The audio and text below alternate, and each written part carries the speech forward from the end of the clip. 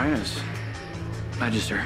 Mr. Northman, I hadn't seen you since the Bill Compton trial. Yes, it's been, too long.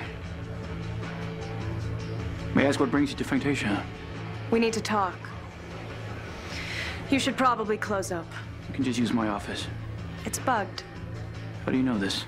Because I'm the one who bugged it. It's how I know I can trust you. All right! Everyone out! Now! Except she can stay. No, no humans. I need both of you with full attention. Trouble abounds in your fair state. Tell me. It would seem your idyllic little home is competing to become the V capital of the world. Can you believe it? I am so embarrassed. Naturally, I told the Magister that you were the only vampire in my kingdom that could be trusted with this. And nothing I can do to be of service. The blood is sacred. Wasting it on anything other than procreation is blasphemy.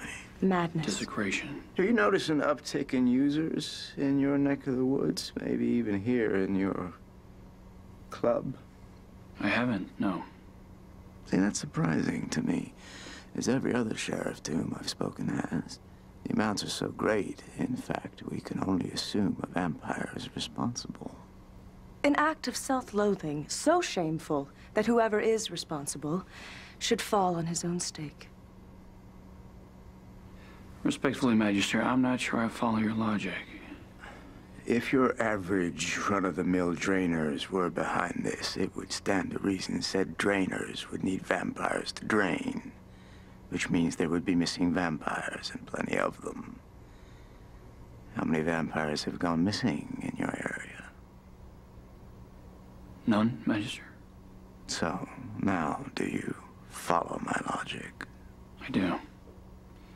And I will look into the matter. Good. Then I will expect results. You will have them.